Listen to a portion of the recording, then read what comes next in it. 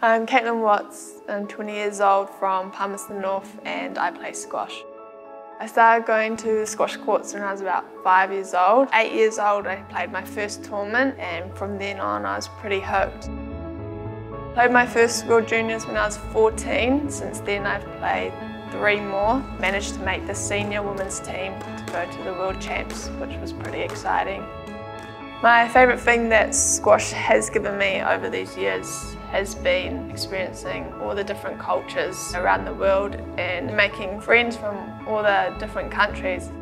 I recently took a year off, had a few bumps in the road, tore my right hammy. The year after I tore my left hammy. Now I've come back, committed to full-time professional, feeling good now and had some good results. Just really enjoying my squash again, which has been the main thing for me.